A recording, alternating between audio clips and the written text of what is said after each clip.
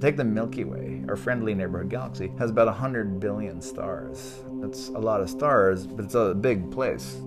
The brain has about 100 billion cells. It's exactly the same number, but it's squished into things about the size of 2 fists pushed together like this.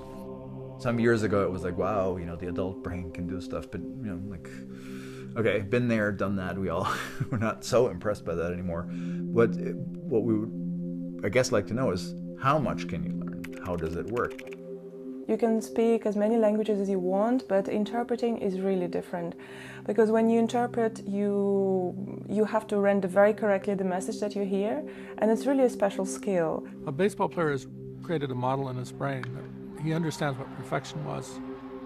So he's continually using information that he has from the immediate past and from the distant past to make little corrections in how his movement trajectories are going to be controlled to hit the ball. So he's got to move his whole body.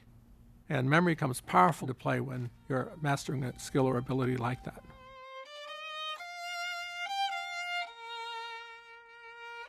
You're either reading music or remembering, and you're executing these techniques and getting nuances and just holding it correctly, you know, just there's a lot going on.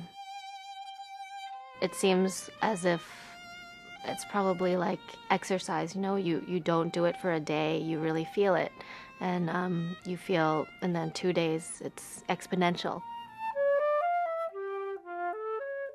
One of the tasks we did was a score reading task where the musician was flashed for 3 seconds a musical score with 2 refrains, and then it flashed a black screen again, and when the score went away, they sang the melody. Intent here was to look at a task which can only be done in musicians, and trained musicians can do it better. We were hoping to observe the visual aspects of reading a score and translating that into motor production.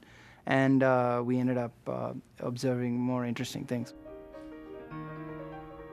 There's a lot of ways in which these task-specific skills would carry over into other tasks. If you have these novel associations between a sense modality and a motor modality, then you have an additional way of encoding what you're hearing. Translates to being better able to remember something, because you're kind of repetitively coding this in your head, and even if you forget in one representation, you still have this other representation.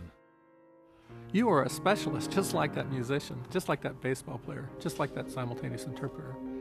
You're manipulating information in complicated ways in your head. The mathematics abilities that you have are superior to 99% of people 1,000 years ago. You don't think about it, but that's neurological specialization. Every one of us has spent a lifetime developing the expertise that makes us unique. But unless we continually strive to retain our skills, they'll be lost. The latest research in neuroscience and the experience of experts will show us how.